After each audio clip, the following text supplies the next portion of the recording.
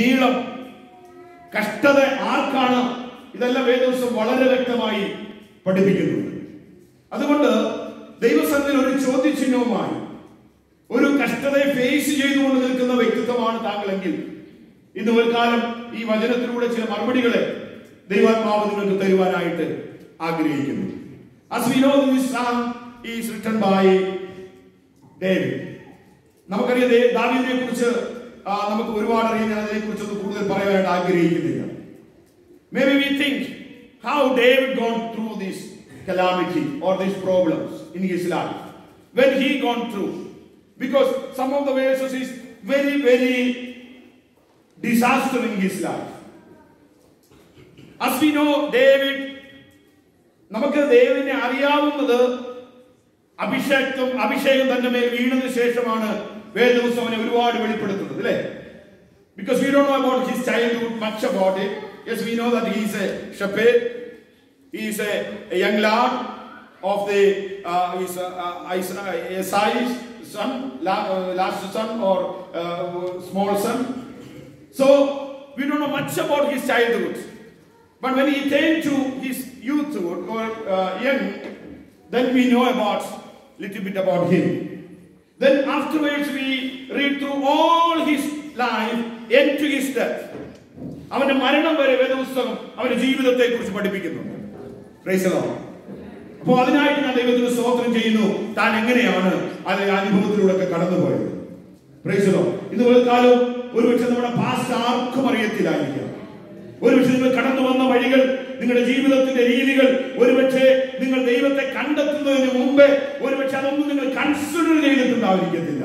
എന്നാൽ ഒരു കാര്യം ഞാൻ പറയാം, യേശുക്രിസ്തുവിനെ കണ്ടെത്തിയ മുതൽ നിങ്ങളുടെ ജീവിതത്തിൽ വരുന്ന ഓരോ മൈൽ സ്റ്റോണുകളും, നിങ്ങളുടെ ജീവിതത്തിൽ വരുന്ന ഓരോ ബ്രേക്ക് ത്രൂകളും അത് നിങ്ങളുടെ ജീവിതത്തിൽ ഒന്നി ഹല്ലേലൂയ സ്തോത്രം അതൊരു ഓർമ്മയായി ശേഷിക്കുന്നുണ്ടെന്ന് ദൈവമാവിന് മുതൽ കാലം പറയുകയാണ്. എത്ര പേര് അങ്ങനെ ഉണ്ടെങ്കിൽ ദൈവത്തിന് സ്തോത്രം ചെയ്യാൻ കഴിയുമോ? Praise the Lord. ഹല്ലേലൂയ സ്തോത്രം. ഞാൻ ചോദിക്കട്ടെ ദൈവമക്കളെ, ഒരുപക്ഷെ ദാവീദ് പോയാൽ, നമ്മുടെ വാഴ്ത്തപ്പെട്ട കർത്താവ് പോയ അനുഭവത്തിലൂടെ ഒന്നും നാം പോയിട്ടില്ലെങ്കിലും somehow or somewhere we went through in that particular അല്ലെങ്കിൽ in some part of that the problems in our life as well. Praise the Lord. ഞാൻ പറയാൻ ആഗ്രഹിക്കുന്നത് ജീവിതത്തിന്റെ പ്രതിസന്ധികൾ എത്രത്തോളം വലുതായിരിക്കുന്നത്. What do you think? How much is going to be big? എത്രത്തോളം വലുതായിരിക്കും നിങ്ങളുടെ ജീവിതത്തിൽ? എങ്ങനെയാണ്? Is he making overcome you or you making overcome over that? ആ കഷ്ടത നിങ്ങളെ താഴ്ത്തുന്നുണ്ടോ അതോ നിങ്ങൾ അതിനെ ഓവർകം ചെയ്യുന്നുണ്ടോ? ഇന്ന് ഒരു ചോദ്യം ഞാൻ നിങ്ങളോട് ചോദിക്കട്ടെ. ക്രിസ്തു മരിക്കുന്നതിന് മുമ്പേ അല്ലെങ്കിൽ കഷ്ടതയിലേക്ക് പോകുന്നതിന് മുമ്പേ യേശു കർത്താവ് അവരോട് പറഞ്ഞു, ലോകത്തിൽ നിങ്ങൾക്ക് കഷ്ടമാണ്. Praise the Lord. ലോകത്തിൽ നിങ്ങൾക്ക് കഷ്ടമാണ്. എന്നിട്ട് യേശു ക്രിസ്തു നമ്മളോട് പറഞ്ഞു, അല്ലെങ്കിൽ ശിഷ്യന്മാരോട് പറഞ്ഞു, എന്റെ ഓർമ്മയ്ക്കായിട്ട് ഇത് ചെയ്യണം. He didn't mention what is the miraculous ideas you have to remember that. You didn't mention what he gone to the Jerusalem and did in the church, in the synagogue. You have to remember that. He didn't mention when he gone to the donkey, അല്ലെങ്കിൽ വിജയാളിയായി അല്ലെങ്കിൽ ഒരു രാജാവായി കഴുതപ്പുറത്ത് പോകുമ്പോൾ അത് ഓർക്കണമെന്ന് അവൻ പറഞ്ഞില്ല. അല്ലെങ്കിൽ യേശു ക്രിസ്തുവിന്റെ ജനനം ഓർക്കണമെന്ന് അവൻ പറഞ്ഞില്ല. അവൻ സ്നാനപ്പെട്ടത് ഓർക്കണമെന്ന് അവൻ പറഞ്ഞില്ല. എന്തുകൊണ്ട് ക്രിസ്തു പറഞ്ഞു, ഇത് എന്റെ ഓർമ്മയ്ക്കായി നിങ്ങൾ ചെയ്യണം. അല്ലെ ഓർക്കുക മാത്രമല്ല, അത് നിങ്ങൾ ചെയ്യുകയും ചെയ്യണം. എന്താണ് അതിന്റെ അർത്ഥം? ദൈവത്തിലെ വേദപ്രകാരം ഒരു ദൈവഭക്തനെ സംബന്ധിച്ചിടത്തോളം നമ്മുടെ ജീവിതത്തിൽ വിശ്വാസത്തെ ചോദ്യം ചെയ്യുന്നതാണ് ഓരോ കഷ്ടപ്പാടുകളും. വേറെ എല്ലായിടത്തും നാം പിടിച്ചു നിന്നേക്കാം, പക്ഷേ ജീവിതത്തിൽ എന്റെ നിങ്ങളുടെ ജീവിതത്തിൽ പേഴ്സണൽ ആയിട്ട് വരുന്ന ഓരോ കലാമിറ്റി, ഓരോ പ്രോബ്ലംസ്, അത് സിക്കായിക്കോട്ടെ, ജീവിത പ്രയാസങ്ങളായിക്കോട്ടെ, അതെല്ലാം നമ്മുടെ വിശ്വാസത്തെ ചോദ്യം ചെയ്യുന്നതായിരിക്കും. എത്ര പേര് സമ്മതിക്കുന്നുണ്ട്? അങ്ങനെയാണ് ക്രിസ്തു പറയുകയാണ്, ലോകത്തിൽ നിങ്ങൾക്ക് എന്തുണ്ട്? കഷ്ടമുണ്ട്. അതിനു മുമ്പേ അവൻ പറഞ്ഞിട്ടാണ് കഷ്ടതയിലേക്ക് കാലെടുത്ത് വെച്ചത്. Praise the Lord. തന്നെ അനുഗമിക്കുന്ന ഒരു കൂട്ടം ജനത്തെ നോക്കിക്കൊണ്ട് താൻ ഇങ്ങനെ പറഞ്ഞു, ലോകത്തിൽ നിങ്ങൾക്ക് കഷ്ടമുണ്ടെന്ന് പറഞ്ഞിട്ട് ഹല്ലേലൂയ ഓടിപ്പോയതല്ല. ആ കഷ്ടത്തിലൂടെ അവൻ ചുവട് വെച്ച് അവർക്കൊരു മാതൃക വെച്ചേച്ച് ഹല്ലേലൂയ സ്തോത്രം പോയെങ്കിൽ ഇന്ന് ഒരു കാലം ഞാനും നിങ്ങൾ തീരുമാനമെടുത്തിട്ട് ആ ക്രിസ്തുവിന്റെ കാല് പിൻപറ്റുവാൻ, അവന്റെ പാത പിൻപറ്റുവാൻ ഇറങ്ങി തിരിച്ച ദൈവമേ, എന്റെ നിങ്ങളുടെ ജീവിതത്തിൽ വിശ്വാസത്തെ ചോദ്യം ചെയ്യുന്ന ശോധനകൾ വരുമ്പോൾ അത് എവിടെയാണ് നമ്മുടെ സ്റ്റാൻഡ്? നമ്മൾ പലതും അവിവേകമായി വിളിച്ചു പറഞ്ഞേക്കാം, പലതും മതി എന്ന് പറഞ്ഞ് പോയ അനുഭവം. എന്നാൽ ഇതുപോലെ കാലം ഈ മേശ നമ്മളെ വിളിച്ചു പറയുന്നത് കഷ്ടത്തിൽ തകർന്നു പോകും. ആ കഷ്ടം നിന്നെ ഒരിക്കലും താക്കത്തില്ല.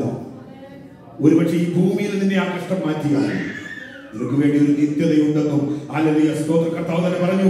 ഹല്ലേലൂയ, എന്റെ രാജ്യം ഐഹികമായിരുന്നെങ്കിൽ ഈ കഷ്ടത നീങ്ങുവാൻ ഞാൻ പറഞ്ഞിരുന്നു. പക്ഷെ എന്റെ രാജ്യം ഐഹികമല്ല. It's not in this world but the goes to come.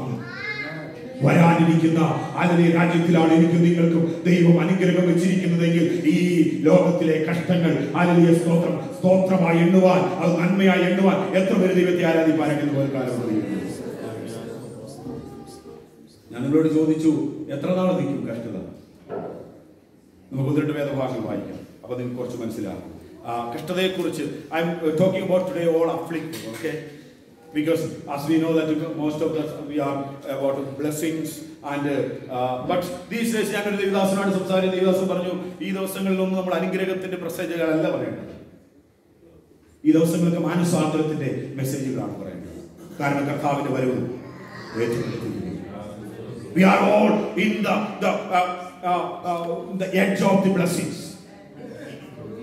നമ്മൾ പ്രാപിക്കാനും ചിന്തിക്കുന്നതിനപ്പുറം ഒരു അനുഗ്രഹത്തിന് മുകളിലായിരിക്കുന്നത്. If you are considered as a worldly blessings, നിങ്ങൾ ഭൗമിക അനുഗ്രഹം വെച്ച് അളക്കുകയാണെങ്കിൽ നിങ്ങളെല്ലാം അതിന്റെ ടോപ്പിലാണ് ഞാൻ നിങ്ങൾ ഇരിക്കുന്നത്. ആണോ ഇല്ലയോ?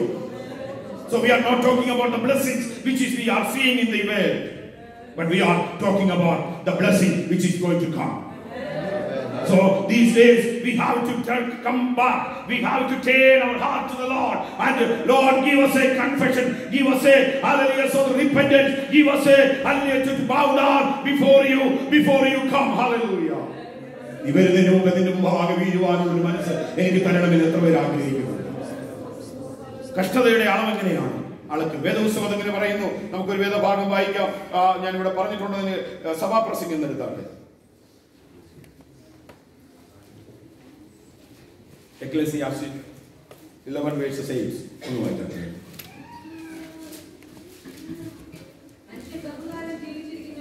മനുഷ്യൻ ദീർഘകാലം ജീവിച്ചിരിക്കുന്നു എങ്കിൽ, അല്ലോ ഞാൻ നിങ്ങളോട് ചോദിക്കട്ടെ, എത്ര വർഷം നിങ്ങൾക്ക് ജീവിക്കണം? How many years you want to live? We always pray ദീർഘായുസ് കൊടുക്കണം നമ്മുടെ മാതാപിതാക്കൾക്ക്, ഇല്ലേ? Is that right or not? I sincere. നമ്മൾ സിൻസിയർ ആണ്. നമ്മളെപ്പോഴും നമ്മുടെ സഹോദരങ്ങൾക്ക് വേണ്ടി നമ്മൾ പ്രാർത്ഥിക്കുന്നത് എന്താണ്? ദീർഘായുസ്.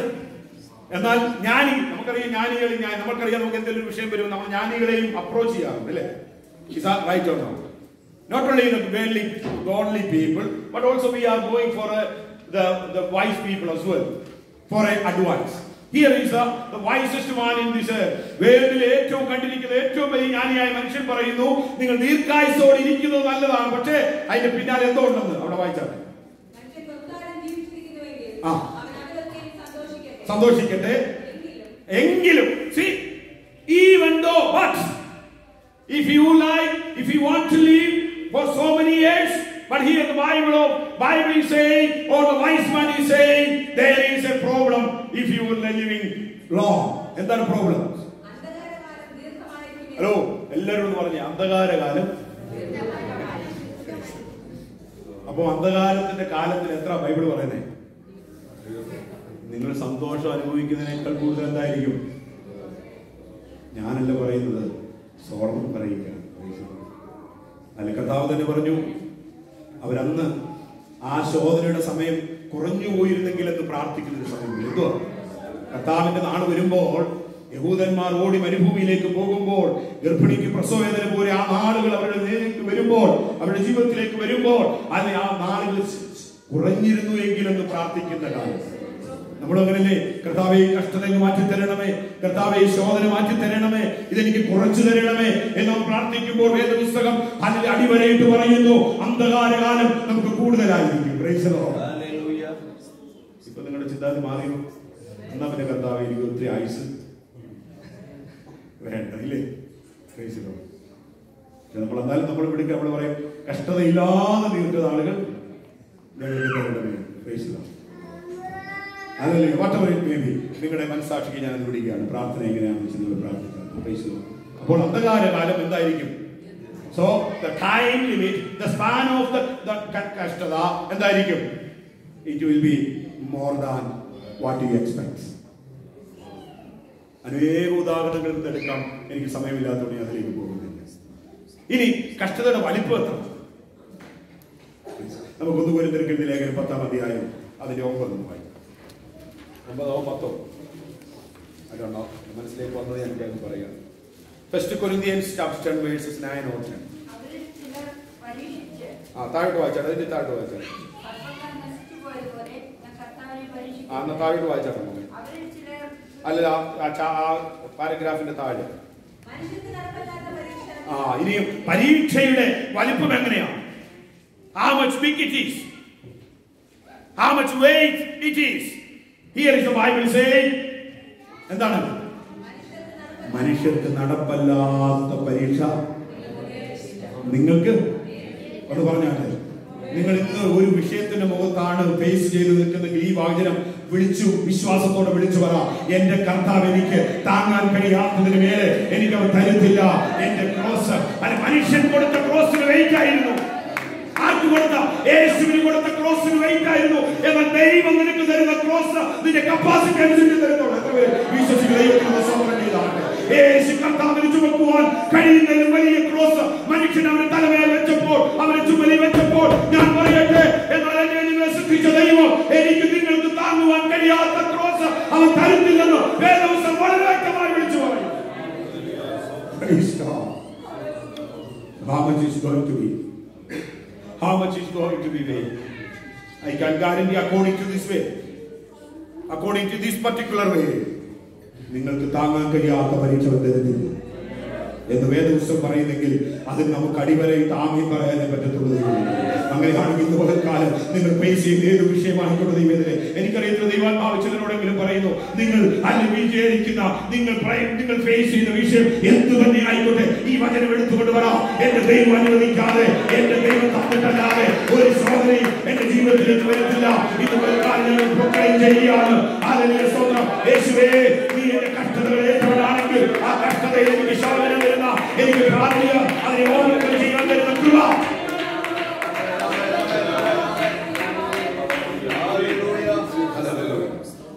എന്റെ വാക്കുകളെ ഞാൻ നിർത്തിയോ?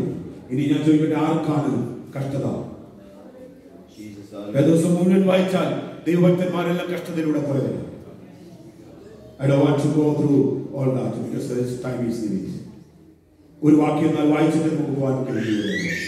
അതിൽ എബ്രായർക്കെഴുതിയ ലേഖനം Hebrews chapter 10 verses 6 or 12 verses 6. നോക്കൂ, ആർക്കാണ് കഷ്ടത വരുന്നത്? ആർക്കാണ് പ്രയാസം ഉണ്ടാകുന്നത്? വേദോസം പഠിപ്പിക്കുന്നത്. വായിച്ചാൽ കർത്താവ് താൻ സ്നേഹിക്കുന്നവനെ ശിക്ഷിക്കുന്നു. കർത്താവ് താൻ സ്നേഹിക്കുന്നവനെ ശിക്ഷിക്കുന്നു. Are you one of the beloved one, brothers and sisters? Are you one of the legitimate childs? അവിടെ താഴോട്ട് പറയുന്നത് കൗലേടയന്മാര് കുഞ്ഞുങ്ങളെ പക്ഷെ ശിക്ഷിച്ചെന്നിടത്തില്ല, അല്ലെങ്കിൽ പക്ഷേ യഥാർത്ഥമായ ഒരു അപ്പൻ എന്ത് ചെയ്യുന്നുണ്ട്? ഒരു കുഞ്ഞിനെ ശിക്ഷിക്കണം. ഒരു വേള്ളി ചരിത്രം പറഞ്ഞു, ഒരു വേള്ളിയിൽ നടക്കുന്ന ഒരു കാര്യം പറഞ്ഞുകൊണ്ട് പൗലോസ് സമർത്ഥിക്കുകയാണ്. അപ്പൻ ശിക്ഷിക്കാത്ത മകൻ എവിടെയില്ല. നിങ്ങൾ ദൈവത്താൽ സ്നേഹിക്കപ്പെട്ട ദൈവത്തിനാണ്. വേദോസം പറയുന്നു, നിങ്ങൾക്ക് ശിക്ഷയുണ്ട്. എന്തിനു വേണ്ടിയാണ്? നിങ്ങൾ തകർക്കുവാനല്ല, നിത്യതയ്ക്ക് വേണ്ടി പണിയുക. അതുകൊണ്ട് നിങ്ങൾക്ക് ആരാധിക്കാനായി കടന്നു വന്ന ദൈവത്തെ ഞാൻ ചോദിക്കട്ടെ, നിങ്ങൾ ഈ കഷ്ടത വെച്ചുകൊണ്ട് ആരാധിക്കാതിരിക്കുകയാണെങ്കിൽ നിങ്ങളുടെ ലൈഫ് സ്പാനിൽ കൂടുതൽ നിങ്ങൾ എന്തായിരിക്കും ചെയ്യുന്നത്? ആരാധിക്കാതിരിക്കുകയായിരിക്കും. Is that making sense? If you saw a problem in your life, because of that you thinking that I am not going to worship, I am not going to pray, I am not going to read Bible. ഞാൻ വേദപുസ്തകം വായിക്കുന്നില്ല, ഞാൻ ആരാധിക്കുന്നില്ല, ഞാൻ കൂട്ടായ്മയ്ക്ക് പോകുന്നില്ല, ഞാൻ പ്രാർത്ഥനയ്ക്ക് പോകുന്നില്ല, ഞാൻ ദൈവമക്കളുമായിട്ട് സംബന്ധമില്ല, ഞാൻ അത് കാരണം എന്റെ ജീവിതത്തിൽ കഷ്ടതയാണെങ്കിൽ ഞാൻ പറയട്ടെ, നിങ്ങളുടെ ലൈഫ് സ്പാനിൽ കൂടുതൽ സമയം നിങ്ങൾ അനുഭവത്തിലായി.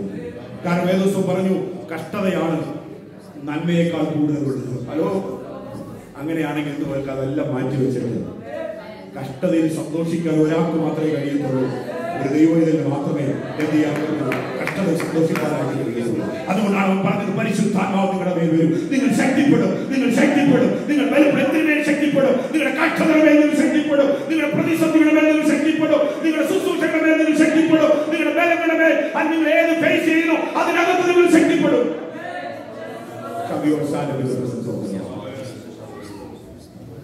ഇതുപോലെ കാലം ആരാധിക്കാൻ കടന്നു ദൈവരെ കഷ്ടതകളെല്ലാം മാറ്റിവെച്ച കഷ്ടതയിലൂടെ കടന്നു പോകുന്നത് നിനക്കൊരു ഗ്ലോറി ദൈവം വെച്ചിട്ടുണ്ട്, നിനക്കൊരു മഹത്വം ദൈവം വെച്ചിട്ടുണ്ട്. അല്ലാതെ വേദപുസ്തകം പഠിപ്പിക്കുന്നതാണ്. അങ്ങനെയാണെങ്കിൽ നമുക്ക് ആ ദൈവത്തെ വിശുദ്ധിയിൽ ആരാധിപ്പാൻ, സത്യത്തിൽ ആരാധിപ്പാൻ നമ്മളെ സഹായിക്കുവാനാണ്. Psalms number 102 നമുക്ക് വാക്യം പ്രതിവാക്യമായി the verses 5 verses we going to read on the last 2